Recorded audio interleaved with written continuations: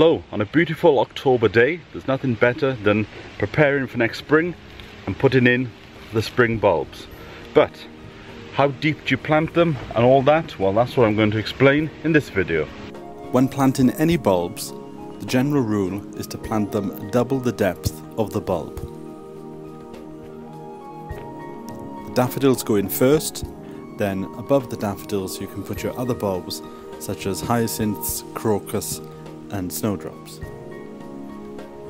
If there's a very dry period over the winter, then I would water them, but other than that, just leave it to nature and look forward to next spring and beautiful flowers and scent in the garden.